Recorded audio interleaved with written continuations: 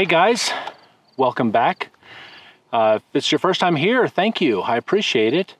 And hit that like button, hit that subscribe button. Guys, I have a confession to make. It may seem obvious to some of you, but I have to do it anyway. I have to tell you that I am absolutely obsessed with bird photography. It is the one type of photography that keeps bringing me back over and over again. And I'm guessing since you clicked on this video, you probably have caught the bug a little bit yourself. I've photographed all types of stuff. I've done automotive photography, I've done portraits, I've photographed dogs and horses, you name it, you know, elk and deer. But there's something about bird photography that just, I wish I had words for it. It's magical, it's like treasure hunting. It's the one type of photography that gets me most connected with nature, because you really have to look and you have to listen. All of your senses get really in tuned when you're out here in a beautiful place like this, trying to capture those tiny little birds. So today I am in an old back roads area of Idaho, and I'm in a spot where I've seen birds many times. I've photographed some of the same species over and over again. And I want to share with you some of the things that I've learned over the last 8 years. Look at here, I got bugs flying on my lens. Yep, little sucker. I want to share with you some of the things I've learned over the last 8 years that have brought me a little more pleasure in this wonderful hobby. So if you've started in the bird photography world, you may have realized that you've picked probably one of the most difficult types of photography you know, in the world. You're trying to photograph tiny little species. They're tough to find, and more importantly, it can get expensive because you wind up having to buy bigger and bigger equipment to get better and better shots. The tips I'm going to share with you today are not about big camera gear. Don't get me wrong, gear matters. I don't own that big lens because it looks cool. I own it because it just gets sharper images. I get better depth of field. So I'm not discounting gear at all, but the things that I'm going to share with you today, you can apply these tips to any type of lens. However, I do recommend you stick with a 300mm or longer for your bird photography. But the fact is, there's just some things that you can apply to any type of equipment that you own. Now, I specifically am a Nikon shooter, so a lot of the stuff I'm going to talk about today is specific to Nikon, but what I'll do is in the notes I'll put some, you know, keywords that also apply to Sony and to Canon as well. So let's dive right into it. The first few things are going to be about the camera itself and camera settings. We'll get a little bit into how to find these birds, how to get a little closer to them or get them closer to you. And if you stick with me to the end, I'm going to talk a little bit about editing. It'll be very quick, just some of my Lightroom workflow. The only program I use to edit photos is Lightroom, and I've just gotten some great results over the last 8 years, and I'd like to share just a couple of them with you. So let's go photograph some birds. All right, guys, I'm going to do my absolute best to concentrate because I hear so many birds. Lazuli buntings, yellow-breasted chat. I've already seen the yellow warbler, and I've heard the spotted towhee. So this is going to be a pretty neat experience.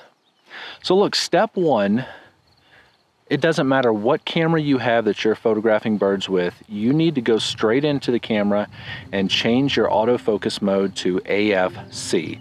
That's autofocus continuous mode, which means as you're holding down the back button or the front button half shutter, it is continuously focusing on whatever you point the lens at. You've probably discovered already that birds just don't sit still. They don't. They're not waiting on you to compose a shot, listen for the beep to make sure it's in focus and then snap it. So why? Why AFC? Well, it's quite simple. If you're holding down that autofocus button and that bird is moving around, it's continuously changing the autofocus to keep up with your subject.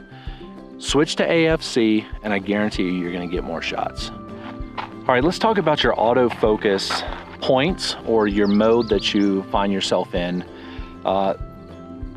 if you can't afford the Canon R5 or the Sony A5 or one of those expensive, I don't even know, Sony releases a new camera every couple of weeks.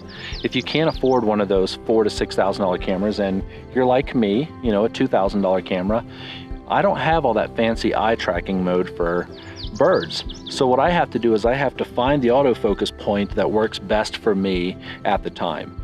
Now, typically, if I'm just photographing birds in a portrait style, I will go to single point autofocus mode, which is one tiny little box, and I am constantly putting that box over the bird's eye, trying to get the sharpest eye that I can. Now, if I'm in a situation where I want to capture that bird in flight, Nikon's got a few different modes. If you're in a DSLR, you might have a group mode, which is the 4 square autofocus section. On the mirrorless, you have dynamic mode, which is basically 9 autofocus points. And there's the small box, and there's also the large area autofocus. Now, from my experience with the Nikon Z6 and the mirrorless Nikon, the autofocus large, autofocus small, and the dynamic autofocus perform almost identical. You have to pan with the subject to keep the subject in that autofocus group, and if you do that, you're going to have success. The problem with that, compared to these auto eye focusing systems, is the camera is by default going to focus on the thing that's the closest to them. So very often it might look like a great sharp shot when I see it on the back of the camera, but when I zoom in, I'll realize that maybe the wing is in perfect focus, but the head isn't exactly in focus. So just be aware of that. That's just a trade-off, right? If you want perfect auto eye focus, go spend $4,000 on the Canon R5 or close to $7,000 on the Sony A1. So one more camera setting that I think is absolutely critical when it comes to bird photography is the auto ISO setting. I am constantly photographing these birds in and out of shadows. So one second he might be in bright sun, the next he might be in the brush over here and it's in deep shadow. The next second he might go over here and I've got a beautiful clean background and he's kind of half sun. For me to be constantly switching that ISO to match that setting and metering as I'm watching it, it can become quite difficult, especially when that bird's erratic and it's moving around. So put your ego aside, manual mode aside, take your ISO button, put it to auto ISO, and just trust me, you're going to start getting more evenly exposed shots.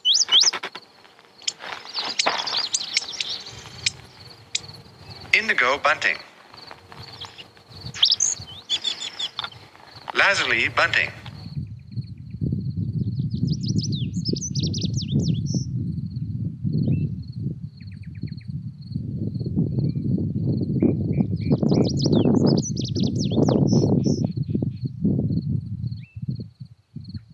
Yeah, guys, you're hearing that. I use bird calls. Some people kind of frown upon this, so I'm not going to glorify it. You have to be very responsible with bird calls. I've been using the Stokes Field Guide to Bird Songs, which is technically an audio book, and I've had that audio book for nearly 20 years now, and they've released it on iTunes. You can go and buy the book, or maybe it wasn't even iTunes. Maybe I bought the audio book on one of the sites.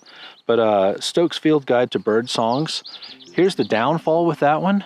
It's got every bird in the United States, but they're numbered. They're not labeled by the name of the bird. So I've committed to memorizing the sound of these birds.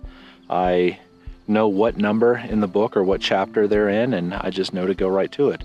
In this case, the Stokes Field Guide, Part 4, track number 62 is the Lazuli bunting.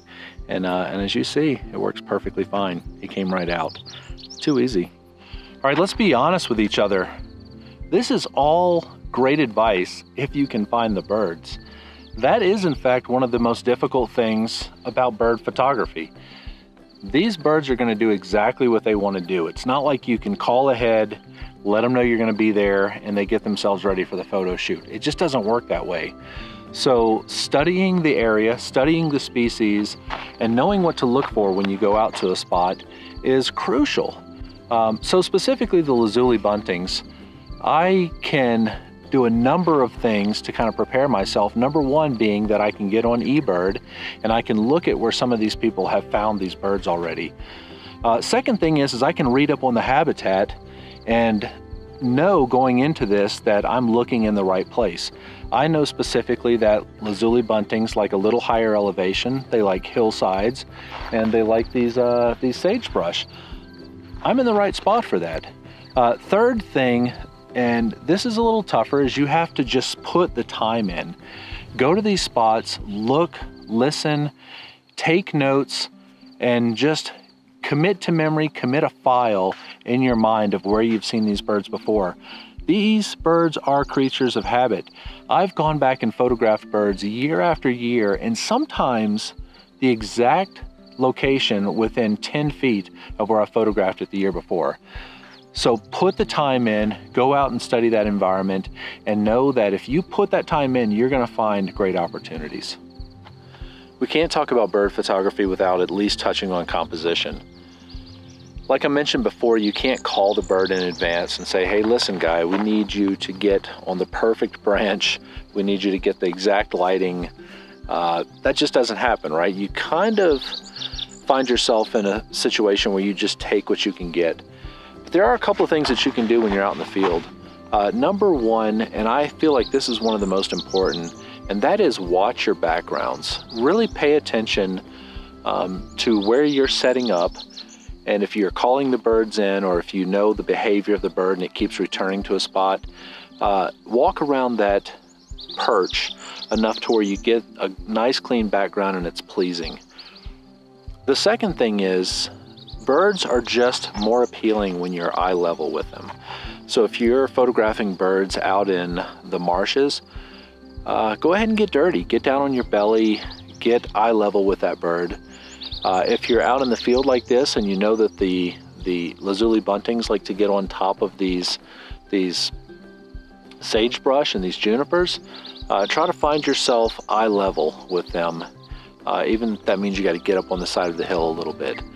So good clean backgrounds and getting eye level are just huge things that'll take your photography to the next level. The other thing is, you're not going to get close every single time. Don't be discouraged about that. There are some beautiful environmental types of composition out there that are very inspiring. Be creative, look for ways to compose that bird in the frame without having to go home and crop into it at 100% to feel like you've got a decent image. So if you're not able to get close, try to find a way to frame that bird in a way where you capture the environment and it's still pleasing, get your clean backgrounds, and do your best to just simply get eye level with the subject. I'm looking right at him.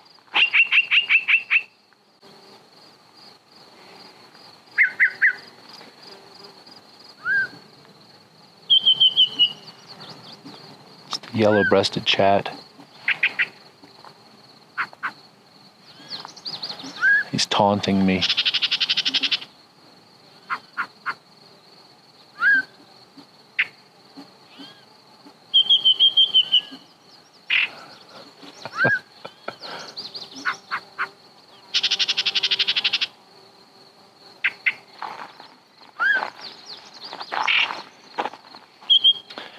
This guy's giving me fits. He's just not going to come out. I don't even have a half shot of him. I see like a little bit of yellow. I can see him kind of half move in there, but he disappears as soon as I point at him. Obviously his eyesight's way better than mine is. Freaking bird. I shall call him the yellow-breasted jerk. He just doesn't want to participate. Well, we got some great images. The lazuli bunting was definitely very cooperative. I did see a couple of other species. The yellow-breasted chat he's a jerk. He doesn't want to get photographed, so be it. You don't get a pretty picture of him today. I'll get him though. I'll get him. Lifetime hobby.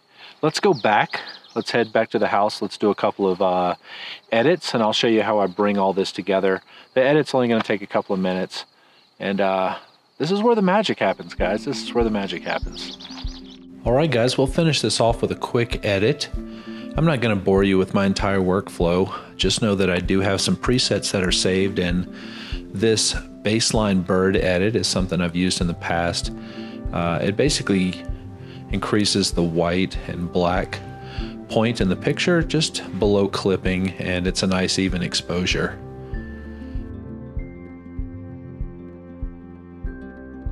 But what I want to share with you is just a simple little trick to give that picture a little more pop, and that's using radial filters. So now that I have an even exposure, I'll just pull this radial filter from up here where this light is and basically accentuate the given light that we have.